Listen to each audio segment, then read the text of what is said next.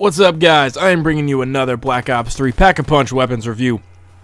Before I get started, earlier today, we did the Anointed Avenger. If you guys want to check that out, I will leave that in the description. But right now, we are doing the review for the Weevil, which upgrades to the Barrage. You can only get this gun out of the box, and it is available on both Shadows of Evil and the Giant. So, just to get started on this gun, I'm not going to lie, I'll come out right out the gates saying it was honestly a disappointment. I was really expecting this gun to mow down the hordes, and it does to an extent. As you guys can see, non-pack-a-punched on round 18, they're kind of just eating up the ammo. They don't really care, you know, it's mowing them down a bit, but not as much as one would like.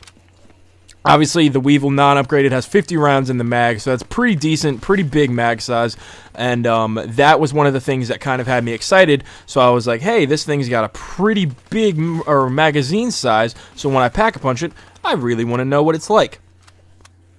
And when you pack-a-punch it, as you guys can see right here, we pack-a-punch it, and it turns into the Barrage. Honestly, looks the same. The attachments it comes with it comes with fast mag, and that's it.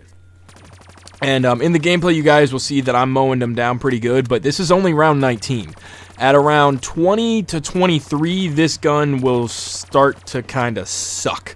You guys can see I'm mowing them down pretty good, and the mag size went from 50 to 100, but the problem with this gun is, aside from the fact that it stops doing good damage at around round 20, you have a 100 round magazine size and then a 300 reserve count, so you only have 4 magazines with this gun.